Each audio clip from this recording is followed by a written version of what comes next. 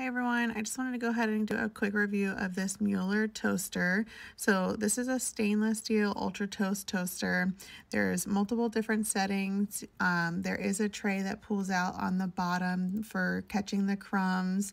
You just go ahead and slide that handle down. There's a cancel button, a defrost button. This is the browning level and it goes up to 6. I like to call this the level of toastiness.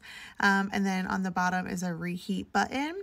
I love the fact, once you hit cancel, that handle will fly back up and your toast will come out. There is thicker openings for your toast or bagels. I love that it's horizontal, so that way I can just go ahead and slide it up against my wall and it doesn't take up too much of my counter space. We really like it and I would definitely recommend it.